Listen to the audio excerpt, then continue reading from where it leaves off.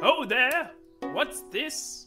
A weary traveler, perhaps eager to rest their tired hooves and hear a song or two. Pull up a log, stranger, and I shall make you merry with songs of heroes and monsters. Good eve, every pony. It's Chuckles, the bard. Have a seat by the fire and toss in a log while I sing of the clash of, some might call them gods. It was dream giant Derpy and the Hydra of the bog. Oh, glorious day! Which one will triumph and who will be slain? Remember the legend and sing out the fame of the dream giant Derpy and the Hydra unnamed. Yes, come! Let me sing you the legend. Let me tell you the tale. Now cast your mind back into memories deep. Do princesses dream of magic sheep in the midst of the dreamlands writ of in Lovecraft? Miss Derpy grew giant and mewed like a cat, and rid on her back was the gallant Sir Spike.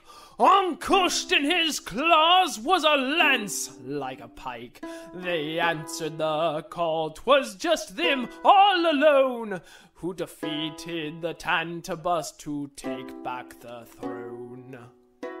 Yes, friends, you've been told lies. I don't care if I go to the dungeon. The truth must out. Princess Luna defeating the Tantabus? I laugh. Ha! No, 'twas Kaiju Derpy and Beast Rider Spike that put an end to the foul creature. But that was not the only foe they faced. Behold, a monster that routed the elements with its mere presence and sent Twilight running for the hills.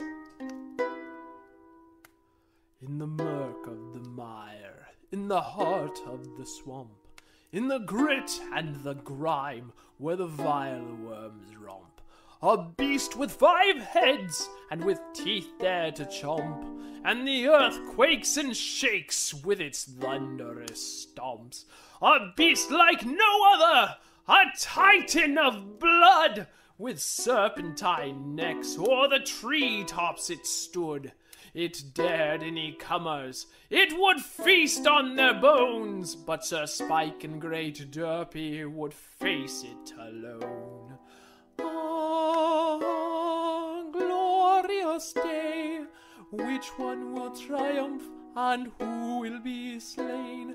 Remember the legend and sing out the fame of the dream giant Derpy and the Hydra unnamed. Yes, my friends, alone they went to Froggy Bottom Bog to do honorable combat with the great 5-headed Hydra. Truly it was a battle for the ages, their blows like the falling of mountains, pitting hooves against tooth. The battle was waged for a day and a night. Neither pony nor Hydra would yield in their fight.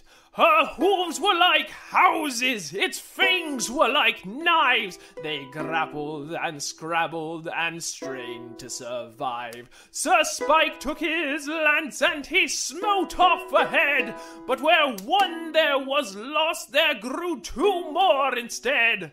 The battle seemed hopeless, all victory lost, but the duo pressed onward no matter the cost. I tell you true, the stump neck merely grew 2 more heads in the stead of the first. It seemed that there was no means of triumph. But hark! As you all know, even a regular-sized Derpy has a backside capable of felling whole buildings. By accident, she has destroyed floors merely by sitting down. There was yet a means of victory. She had but to deploy the butt.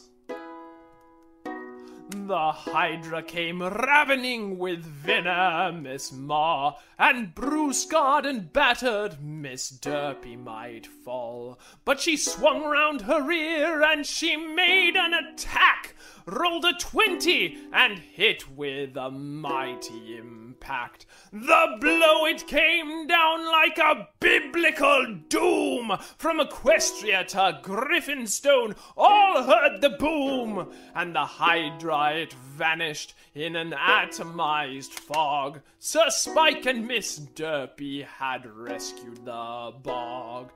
Ah, glorious deed!